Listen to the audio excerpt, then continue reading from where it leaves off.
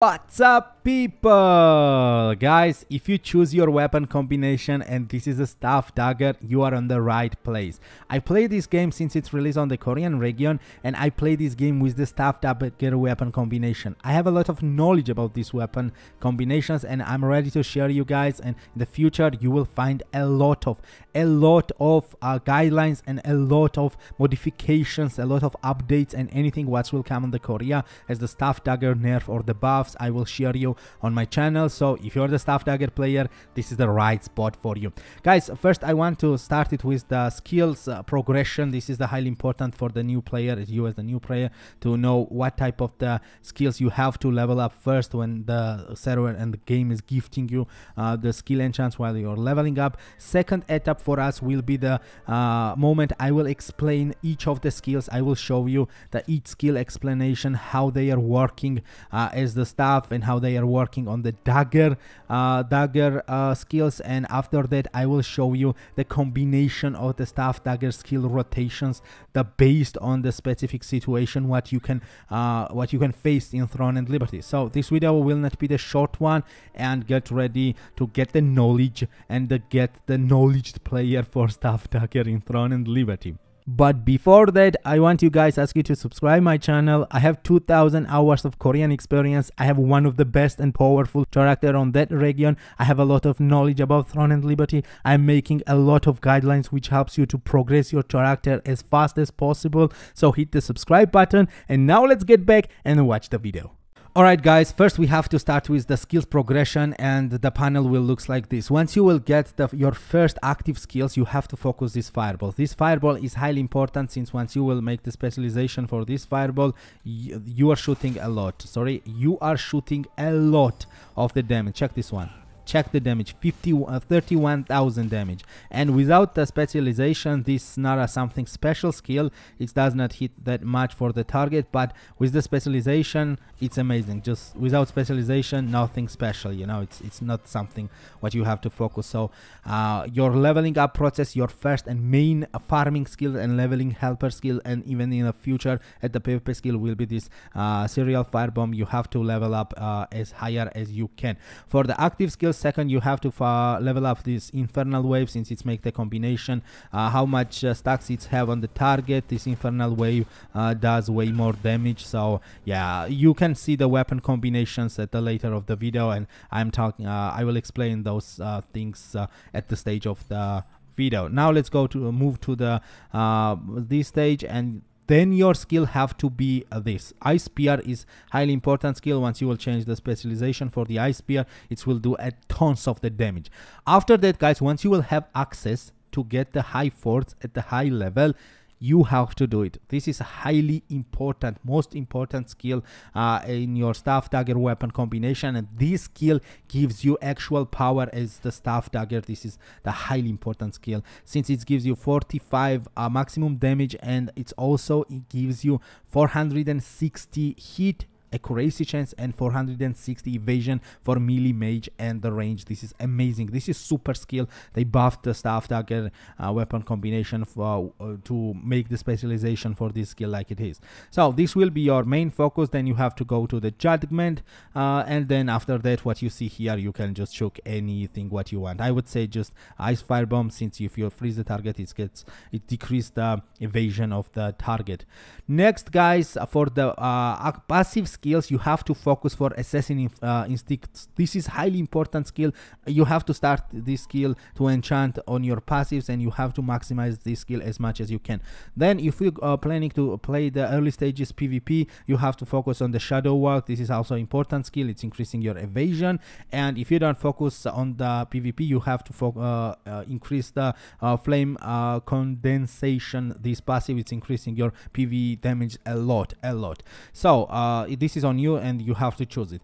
Rest of that, you can focus while you reach these skills. This is the final level skills. Before you reach them, and you will have some green books, for example, and you cannot spend the green books here. You can focus this max mana, which increasing your HP and mana. This is really good skill. And once you will reach the maximum level, guys, you have to focus this Forbidden Sanctuary and this Wrathful Edge. It's increasing you a lot of amount of the critical damage for you, and it's increasing your skill damage. For the Dagger side, this is not something that I should have to increase. If you don't want to, if you want to play as the range, and guys, if you're first time Staff Dagger player, try to play as the range, since you will get way more pleasure, and after that you will get the knowledge how to play with the close range with the melee skills. So if some people are who wants to play with the Dagger skills also are taking these skills, since on the purple it gives you the silence chance on the target, and this is really good skill.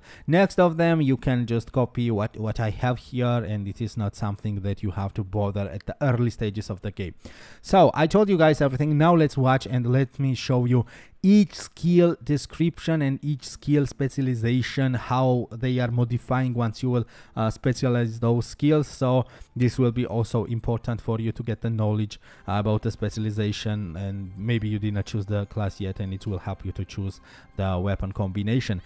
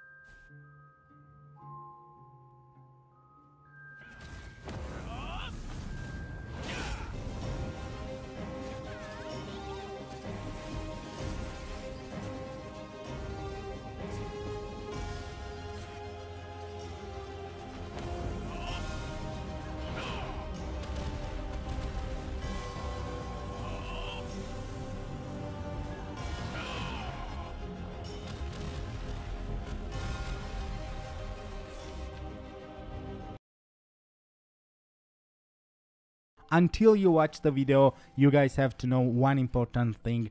In Throne and Liberty, Dagger is based now on the 2 debuff.